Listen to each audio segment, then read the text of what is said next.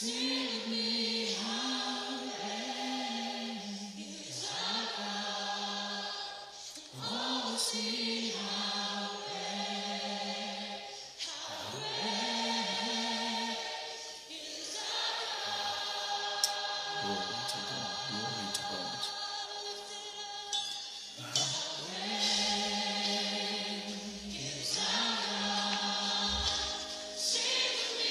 to see you, Victor. Karibu Nadia. You're welcome. Karibuni sana. Always a blessing to have you. We are almost just about to begin.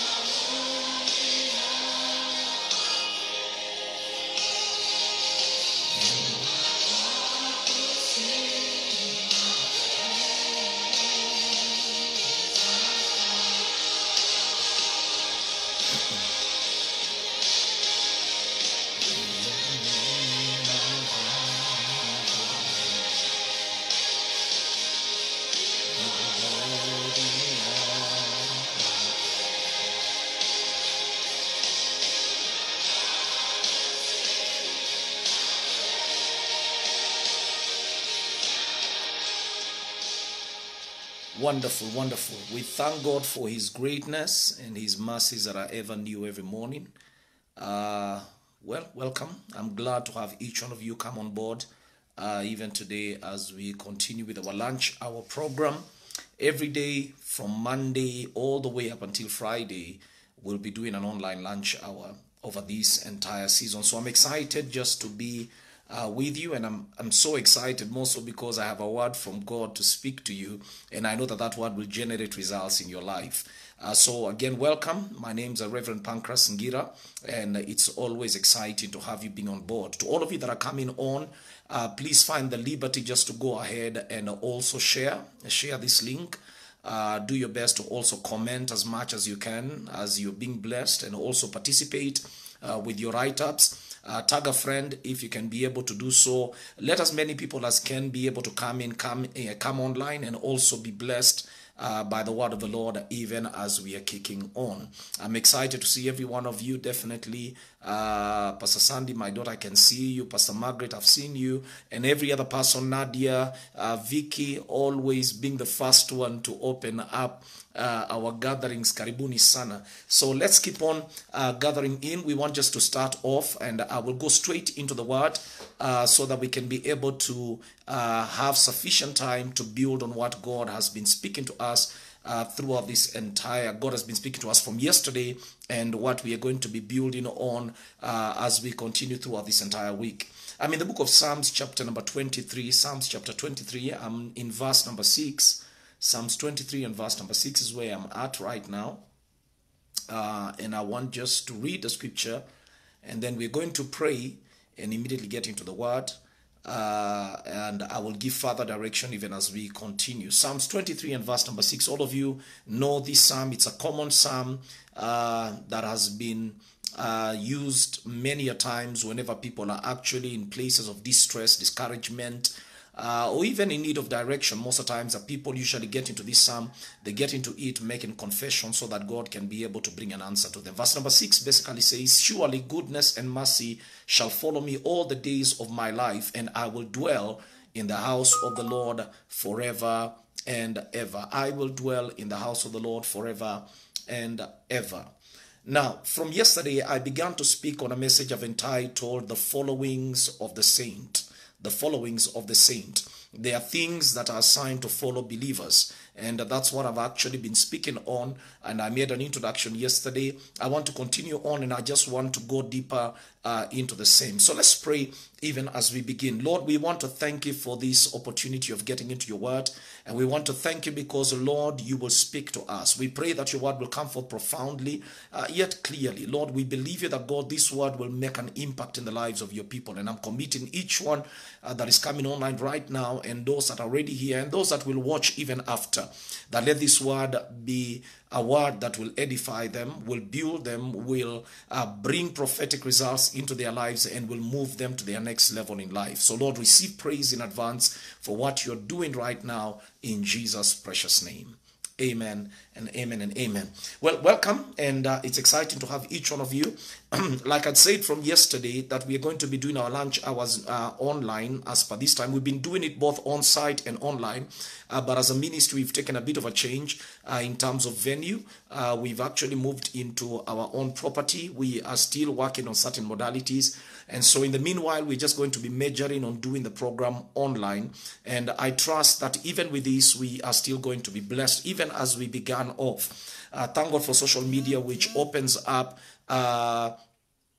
this platform so that we can be able to have an opportunity for people to receive an impartation without walls of limitation. In fact, one person once said that 2020, in as much as it brought in a lot of pain because people lost their jobs, families were affected, companies were closed down, several things happened apart from people even dying, which was one of the most challenging seasons we ever had. It also was a blessing in disguise in that it opened up the nations, and the church by itself became a church without walls. And so we thank God that God has been able to permit social media to open up so that we can be able to reach out to people from wherever point that we can and be able to speak to them. So the title of my message, again, like I started off yesterday, is the followings of the saints. The followings of the saints. And that's what I'm speaking on. When I began yesterday, I spoke about certain things that happen to people when they get into a new season. 3 critical things. The first one is the importance of knowing the things that ought to fall into place. The second thing is the things that ought to be active in your present moment. The third thing is that it's very important for a believer to always be conscious or to be aware of the things that are assigned to follow them as believers. I cracked a joke yesterday and I was explaining, I like watching this comedian called Mark Angel. He always blesses me. And somewhat I remember when he was, every time they keep on doing that program, there's a point where he reaches and he always makes a statement. He says that unless somebody is following you from your village, maybe that's why you may not actually be able to succeed. That word following you is what constantly captures my attention.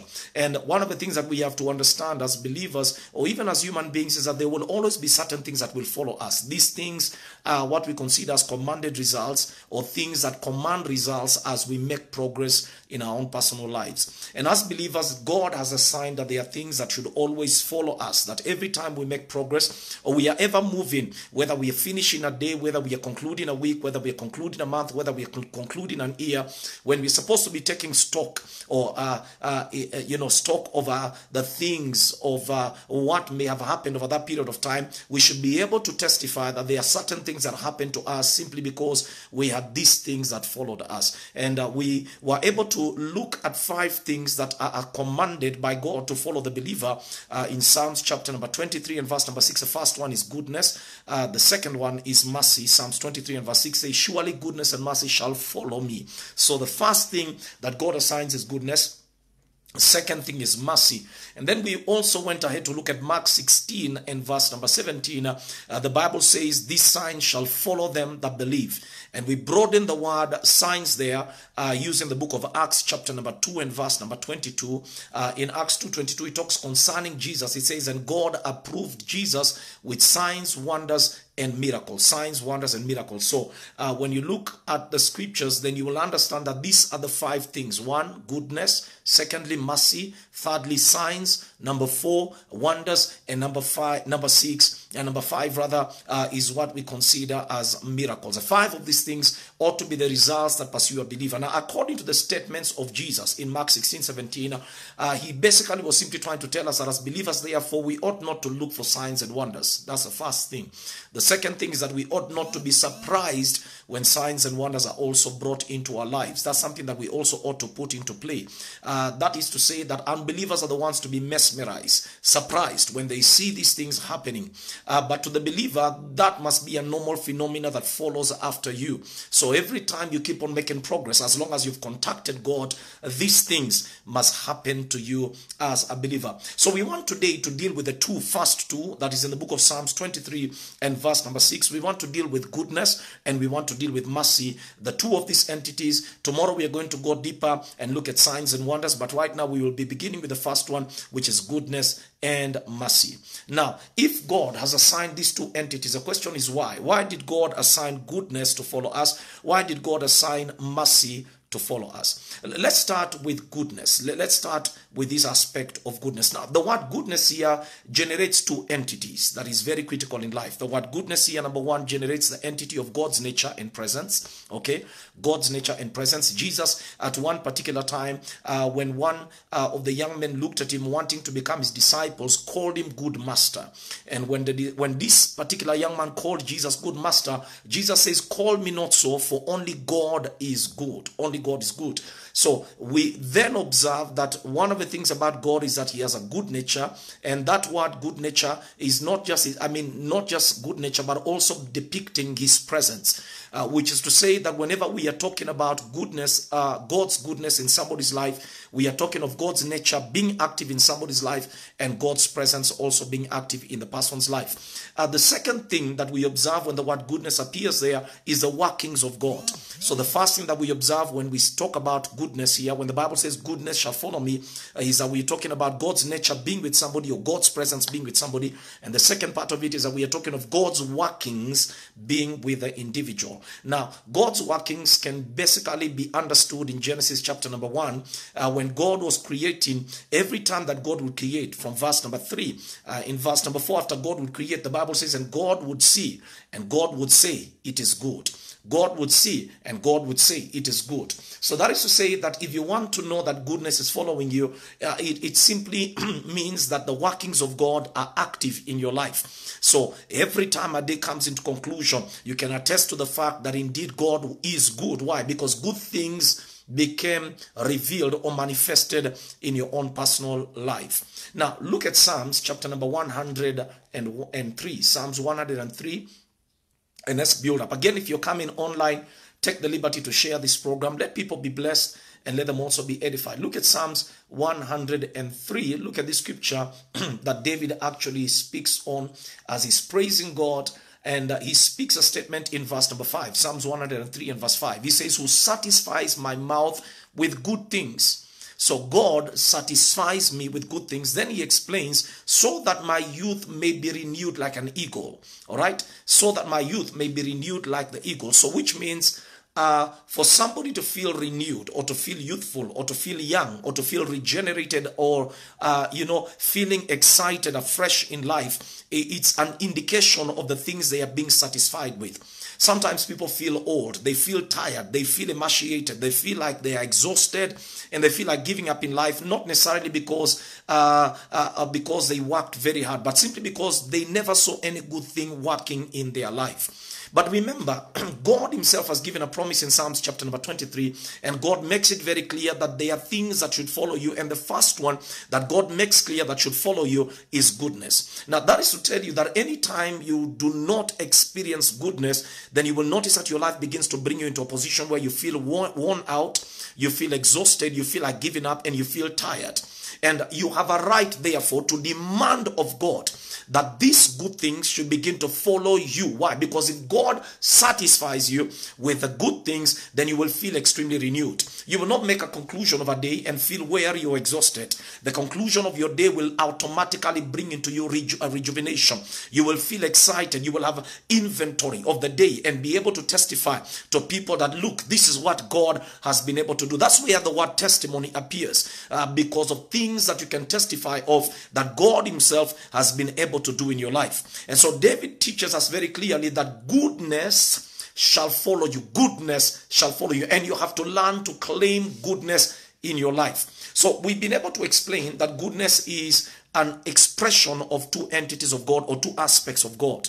The first one is the nature or presence of God, and the second one is the workings of God. So let's start with God's nature and God's presence in somebody's life. Let's go to the book of Genesis, chapter number 39. Genesis 39. Now look at Genesis 39 and look at what God does. Look at the workings of God. We start with, first of all, God's presence rather. Look at the presence of God at work in the life of this individual called Joseph. The Bible says, and Joseph was brought down to Egypt, and Potiphar, an officer of Pharaoh, captain of the guard, an Egyptian, bought him of the hands of the Ishmaelites, which had brought him down theta. So he had been sold as a slave. He was under the hands of Potiphar, who had actually bought him. But look at what happens to him. He says, and the Lord was with Joseph. So we see God's presence being with this man called Joseph. And he was a prosperous man. He was a prosperous man, and he was in the house of his master, the Egyptian. Look at verse number 3. It says, and his master saw that the Lord was with him, and that he made all things that he did to prosper in his hands. So we see the presence of God, and we see the workings of God. We see that as long as God was with Joseph, Joseph prospered. And as long as God worked with Joseph, whatever Joseph involved himself in, it automatically prospered. Now, these are two aspects of God that you have to learn to claim in your life. God's presence or nature and God's workings in your life. You have to learn to claim them in your life. Can you imagine? This is in the Old Testament. And it explains to us that when God was with Joseph, Joseph was prosperous. Now, this is even enough to try and teach you that prosperity isn't defined by giving only. Prosperity isn't just defined by having money in your life. I've always had people keeping on preaching and say these are preachers of prosperity, these preachers of prosperity. And I tell people, I think we need to redefine the word prosperity. Prosperity is simply God's presence active in a person's life, enabling them to succeed in whatever they do. That's the simple definition of prosperity. It's a presence of God in a person's life being active and enabling them or empowering them to succeed in whatever they do. Now, that is enough to tell you the importance of God's presence in your own personal life. That as a believer, if there's anything you ought to pray for and believe God for, is for the presence of God to be with you. Because Joseph was a slave. If prosperity is money, then Joseph should not have been prosperous. But prosperity is simply the element of God's presence in an individual's life. I've had people opening up their mouths and say, Pastor, pray for me that they may not fire me, or pray for me that they may not lay me off work, because they are in the process of laying people off duty, and they are cutting off people so that they can be able to, because of financial challenges. And I tell people, listen, there's some things that God can do in your life that people can automatically not just fire you. In Joseph's life, by reason of the results he commanded, it was impossible for Potiphar just to wake up and fire him. It was an impossibility, because there was something upon Joseph that commanded certain results that was strange in his life. Whatever Joseph involved himself in, there were results. One other person we observe in the Bible is Jacob. When Laban comes to Jacob, Laban testifies. He says, by experience, I have seen God bless me because of you. In other words, Jacob, I don't want to lose you. From the time you came under me, the reason why my company has enlarged, my life has been improved, my destiny has become better, is because you have been with me. And I have had that experience. But the question is, what happened to Jacob? And the answer is exactly what happened to Joseph. God was with Jacob. And God made everything Jacob to do prosper. And that's what I want you to understand. When the Bible says, surely goodness shall follow you, it is talking of God's presence being with you and talking of God's workings being with you. This is something that every believer ought to desire. Whether you're doing business, whether you're in school, in your academics, whether you're employed, whatever you're involved in, learn to desire the presence of God and learn to desire the workings of God to be active with you and in you. The moment God is with an individual, things begin to flow and things begin to flourish. One particular time in the Bible, there was an argument amongst the children of Israel as per why Moses had to go ahead and select Aaron, his brother, to become a leader. They felt like Moses was becoming nepotistic. You know, I hope that's good English. I mean, doing nepotism. So they felt like this is a family business. Your sister is a prophet. Your brother is a priest. You are the leader. Why do you have to select Aaron? And so God told Moses the best way to prove this matter, to show it that I am with an individual, is simply call all the tribes. Let them select one person who will represent them. And let each one that they will select to represent them have a role. Let the rods be brought and be put in the Holy of Holies. Now, the one that will bud or produce, that will be the one that will be proven as a mark that I have selected the person. Now, these are dry sticks that each one of them was requested to go ahead and collect. And they picked all of them, brought them and laid them in the presence of God. In the morning, the Bible records, when they all woke up to go and check, they found out that the rod of Moses was the one that had budded. That the rod of Moses was the one that had generated fruit. Now let's create an argument here. Number one, these are dry sticks. So that means they are dead and unproductive. Number two, they were not planted on the earth and watered so that they could be able to generate. Can you imagine, against all odds, something that was very dry still produced fruit. That is to show you that with God, even in the worst of situations, God will still back you up by helping you generate a result, no matter where you are. When God is with an individual, when his goodness is with an individual, things will work. Things will begin to produce. Now that's why the Bible says goodness will follow you. So that means wherever you go, God's workings are with you. God's presence is with you. And when God is with an individual, the same way he was with Joseph, even as a slave, everything he did prospered. Listen to me. To a believer, every state is still an advantage. The worst is an advantage. The best is an advantage. Why? If God is with them in jail, they will make it. You know, the Bible says of a time when the children of Israel had gone to war with a particular nation. And the Bible records that when they bet that nation, the nation opened up their mouth. They said, it may be their God is a God of the hills, so he has defended them. So let's find a way that we will deal with them in the valley. In the valley, they were beaten. The enemy said again, maybe their God is a God of the valleys. You know, somewhat they kept on looking for excuses. Let's find them in the plains. Let's fight them there. Listen, our God is in all levels. In the valleys, he is there. In the hills, he is there. In the plains, he is there. In the light, he is there. In darkness, he is there. As long as God is with you, then his goodness will be revealed. That God will make everything you are doing to succeed. So I want to encourage you, stop complaining. The Bible says, surely goodness. And that word goodness, like I've said, has two entities. The word goodness there depicts two aspects, rather. It depicts the aspect of God's presence and nature, and it depicts the aspect of God's workings in an individual. No matter where you are, God is still with you. And this God has committed himself to make sure that his goodness will follow you. And that means wherever you are, whatever dimension you are, whichever state you are in, you are still advantaged. You are not under a loss. You are not put in a place where you will literally lose. No, even in loss, you are still advantaged. Now, if you look at the life of Joseph, you know, one of the messages that I was actually preparing to minister in Word of Light just this previous Sunday, God just changed my message, though I'll be ministering it in the coming Sunday, is a message entitled Prophetic Winds. Prophetic winds. And if you check the word wind, in the Greek is the word pneuma. If you look at it in the Hebrew, it's the word zoe, okay? If you look at the definition of that word wind, it talks of prophetic spirit, prophetic spirit. So that means when winds blow, it's like something moving you from one place into another dimension. And, you know, I wanted to explain to people concerning prophetic winds that there are times in life you will find a wind blowing you to a place you least expected.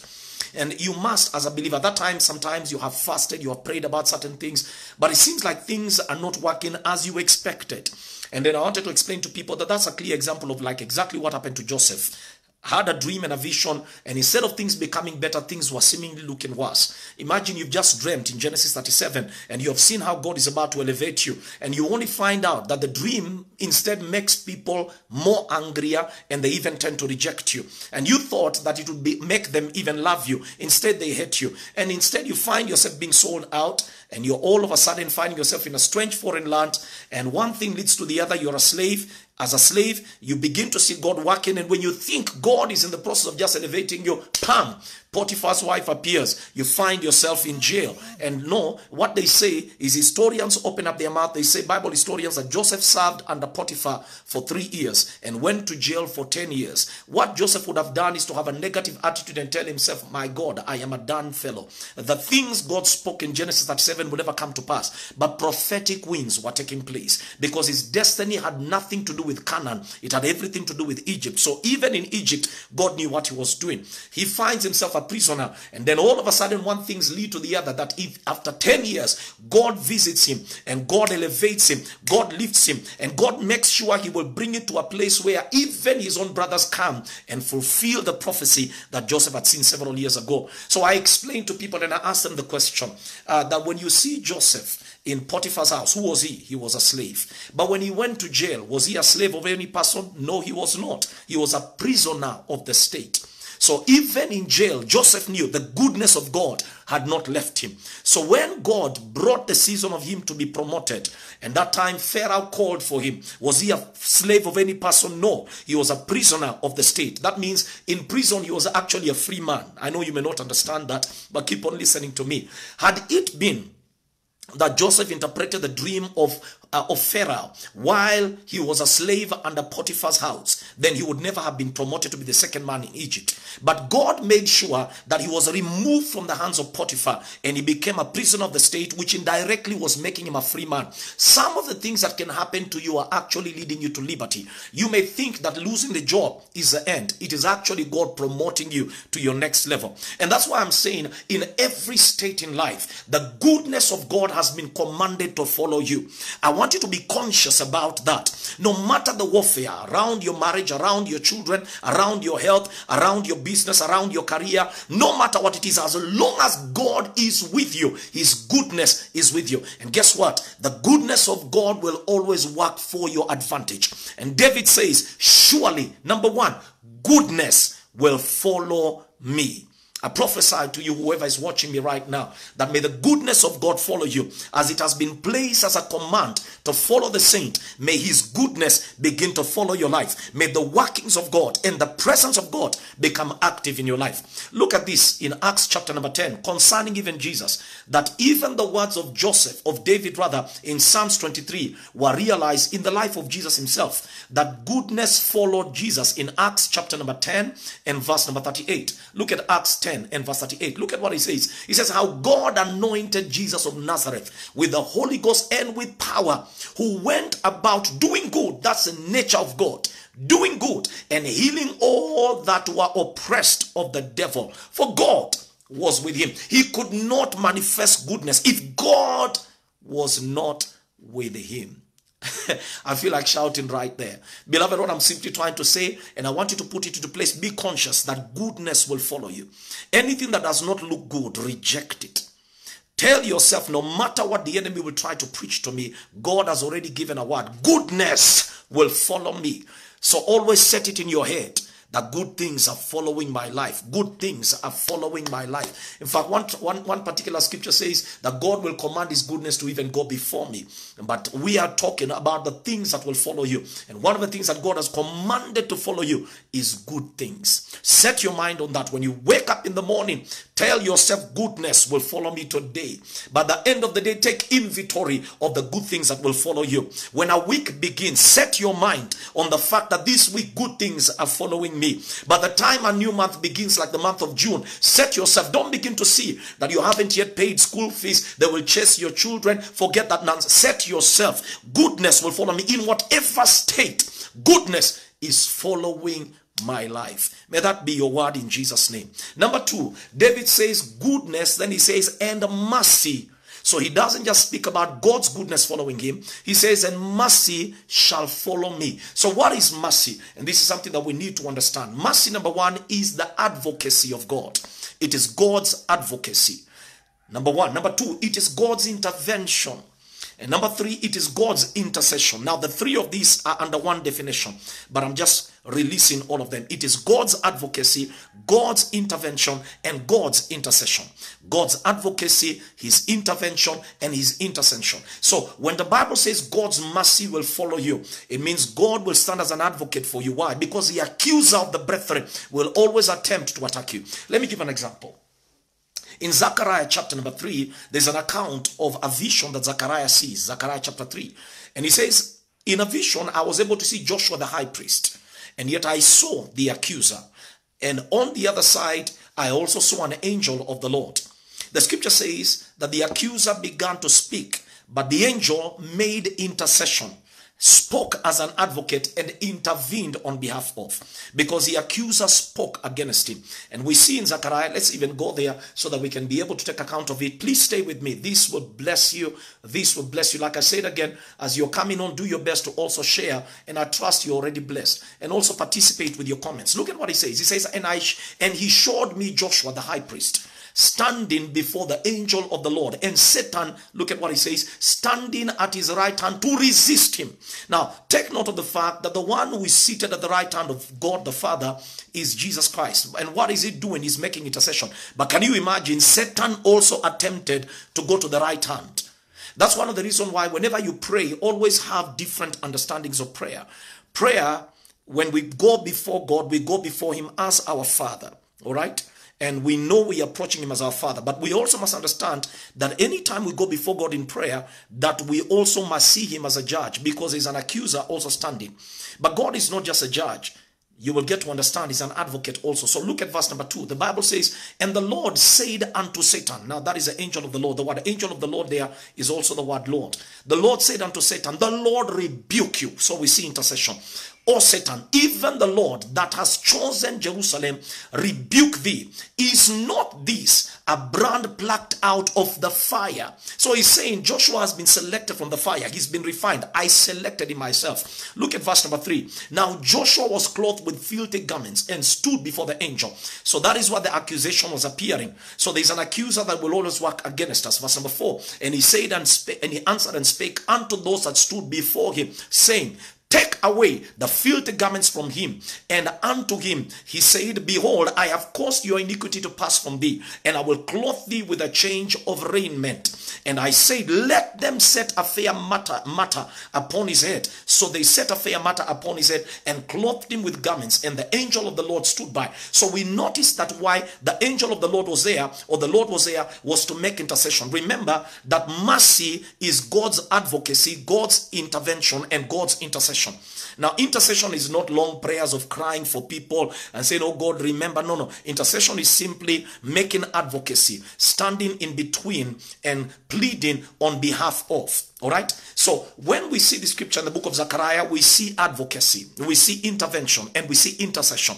And that's what mercy does. And that's why whenever you read the New Testament, if there's one thing that appears, is what we consider as a mercy seat. The mercy seat of God is very essential. So let's go to Hebrews chapter number 4 and verse 16. Remember, we are talking of the followings of the saints. And we've talked of goodness as one of the things that follows a believer. Now we are talking of mercy. God has commanded mercy to follow you. And we've said, what is mercy? Number one, mercy is God's advocacy, God's intervention, and God's intercession. So let's go a bit deeper. Let's check it out. Hebrews 4:16. It says, and approaching the throne of grace, okay, the throne of grace with boldness. So there's a reason why God tells you approach it with boldness. Then he explains, in order that you may obtain, King James, mercy and receive grace in times of need.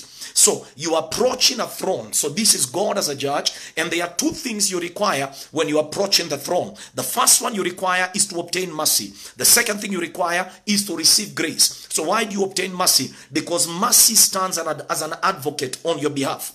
Mercy stands as an intercessor on your behalf. Mercy stands, number 3, as an intercessor. Okay, so mercy will stand to plead with God and will tell God, remember mercy. And how does mercy stand? It pleads using the blood of Jesus. So which means that every day you wake up, every week you keep on making progress, every month or every new season you're entering, mercy is commanded to follow after you. Why? Because there will always be a case that the enemy will raise against your destiny. There will always be an enemy that will stand to pose as an accuser, an enemy that will mark your steps to find a way to destroy your destiny. Lamentations chapter number 4 and verse number 18. Write it down somewhere. Lamentations 4 and verse 18. The Bible says they have marked our steps so that we may not enter on our streets. Our end is near.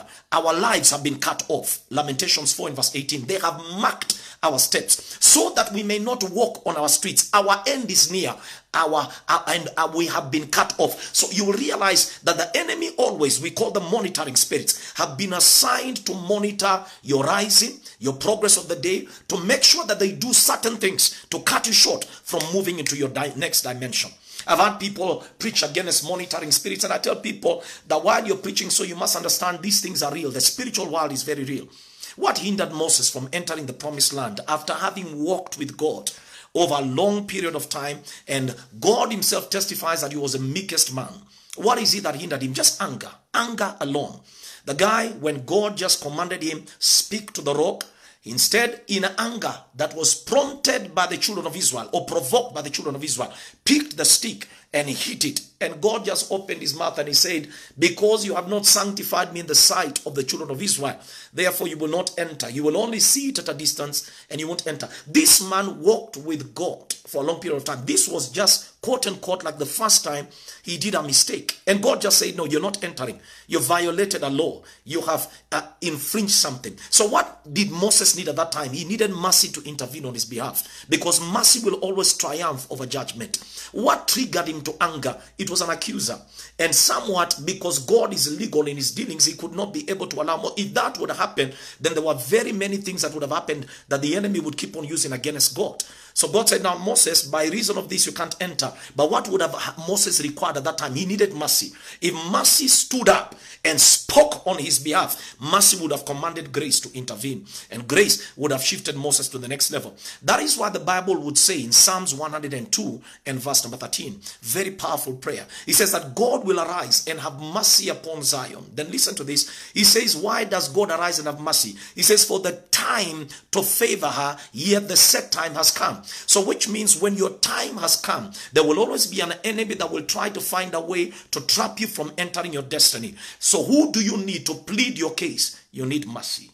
Mercy is an entity or the person that comes in to intervene, intercede, and become the advocate that will remind God, remember them, because in every progress we make, we may have a bit of faultings there. So that's why David says, mercy shall follow me. You need mercy every day. Mercy renews you. Mercy pleads on your behalf. The Bible says in the book of Romans, it is not him that runs, neither him that wills, but it is he that God shows mercy. Learn to pray that God shows you mercy. There are people that will to do great things. There are people that have set themselves and desire to do great things, but they don't succeed. Tremendously potential, are gifted, have a lot of resources. I mean, you can see everything good about them, but somewhat they do not make it. Why? Because it is not him that runs, neither him that wills, but it is God. When God shows you mercy, certain things begin to work on your behalf.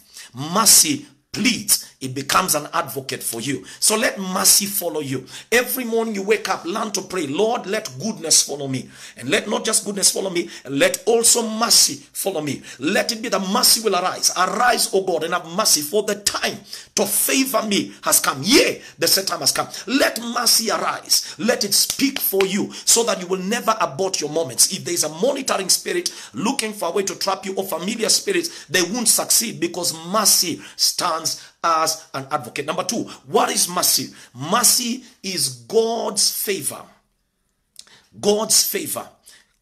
Commanding all laws to be suspended on your behalf. It is a favor of God that commands every law that is working against you to be suspended on your behalf. So it is where God comes in and just decides to favor you. He marks you. He says, I like you. And because I like you, every natural law, every law that should work against you is suspended. So it is pulled away. So because of that, you are now moving to the next level. Moses himself made that prayer in Psalms chapter number 90. If you read Psalms 90 and verse number 14, Moses made a prayer. If you just go study the whole of Psalms 90, Moses laments about the life of a human being. You know, I've had people keeping on saying that a human being can only live up until 80, that God in the book of Psalms already declared that the age limit of a human being is 90. There's nothing like that. The only time that God declared an age limit for human beings is in Genesis chapter 6. After man had sinned against God, Genesis 6, the Bible says the Spirit of God could not strive with humanity. So God set up a standard, and God said they can only do up until 120 years. They can go above, but that's what God said. So in Psalms chapter 90 is the first time we observe Moses making a statement of observation. He says a man can live up until 70 to 80 if he is strong. It was an observation he made. Now remember, Psalms has been written by 11 writers, and one of the writers of Psalms is Moses, and Moses specifically wrote the book of Psalms 90. So in his observation, Moses says, I've noticed men live about 70 to 80 years, and it was an observation he was making. And he noticed this because he was leading the children of Israel in their sin. The judgments of God kept on resting on them, and so many of them died around those ages. A few were able to pass, himself included, and also Caleb and Joshua. Now, what I'm bringing about is when Moses looked at it in his statement in Psalms 90, he saw the toil of man, the struggle of man. So he begins to pray from verse 12 in Psalms 90. He says, teach us to number our days that we may gain a heart of wisdom. He prays in verse number 13. He says how he asked God to God to be with them. And then in verse number 14, he says that God would satisfy them early with mercy. Early with mercy.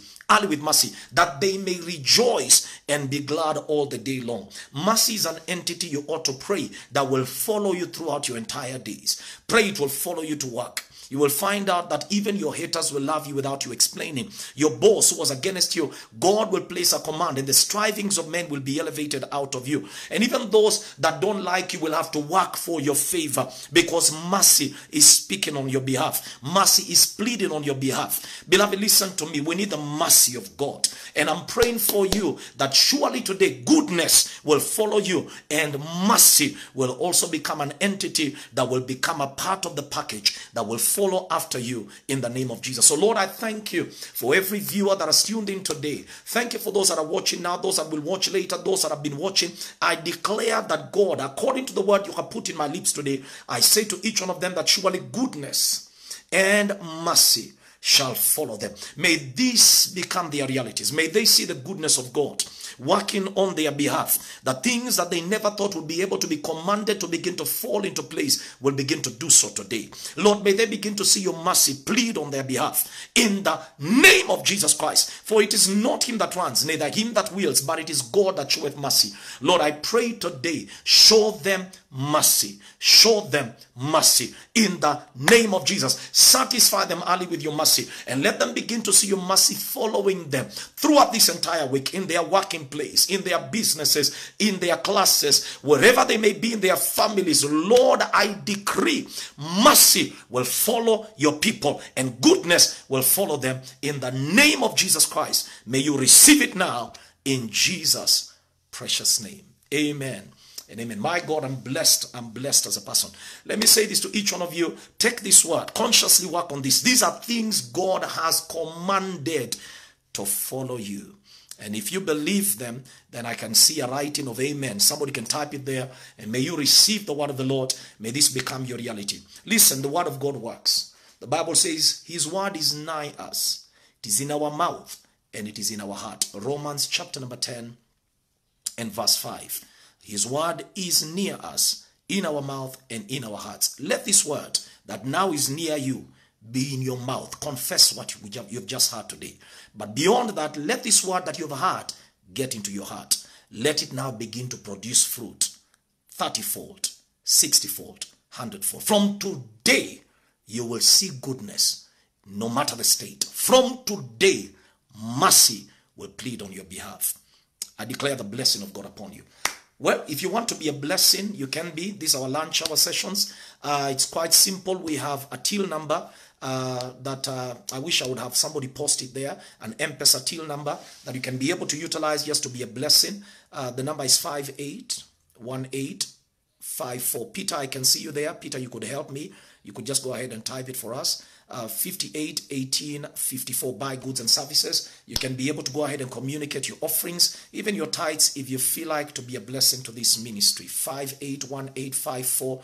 It will be written word of light. You will see it there, word of light. If in case you're out of the nation and you want to be a blessing, you could use Wave as one of the ways to be able to communicate. So I could give you a number in which you could also be able to use. There's a Kenyan code +254 +254 722 572 All right, let me go through that again. +254 722 572 363. Peter, you could also help me. You could post it there. I trust that you have been blessed. Before I can make a conclusion, let me pray for your offerings. And also I would want to pray for people that are watching may probably not be born again, or you're backslidden, and you also want me to also pray for you. I speak a blessing over all the offerings, and I declare that as you release your seeds, may God multiply it. If you're not born again and you're asking me, man of God, pray for me, I want to receive Jesus, or you're backslidden, this is a great opportunity for you to give your life to Christ. So I want you to pray together with me this simple prayer. Say, Lord Jesus, I'm a sinner and I ask you for forgiveness. Please wash me with your blood and forgive me of my sins. Lord, come into my heart and be my Lord and my Savior. Thank you for saving me in Jesus' name. Amen and amen and amen. So God bless you. Thank you. Please, let's see you again tomorrow on this same platform. Before we can conclude, I also gave an instruction this lunch hour. This entire week, we are actually making prayer for the nation of Kenya. And so you could also join us in fasting and prayer. Just go ahead, pick a day, though we've been doing it for 21 days. Pick a day, join us. Let's believe God for the nation of Kenya. In fact, before I make a conclusion, I want us to make a prayer of agreement so that we could all trust God, that God can be able to release a breakthrough. Father, we agree over the nation of Kenya. We say, Lord, during this elective period, as we're about to go into elections, as things are being set in motion, we are commanding peace to reign over our nation. We are also making a declaration that any evil that the enemy may have ordained, planned or purposed, or plotted against our nation in any way, it will not prosper. We uproot every seed of evil planted in the minds of the hearts of men. Every seed of fear that may trigger men into actions that are ungodly. We uproot them in Jesus' name. We make a decree concerning our nation that this nation is secured in God. Father, we pray that God, those that you have appointed, you will mark them with uncommon favor. Those that you have appointed, the ear that will hear them will bless them. The eye that will see them will approve them. We declare that God, you will cause them to succeed in whatever endeavors they will be involved in.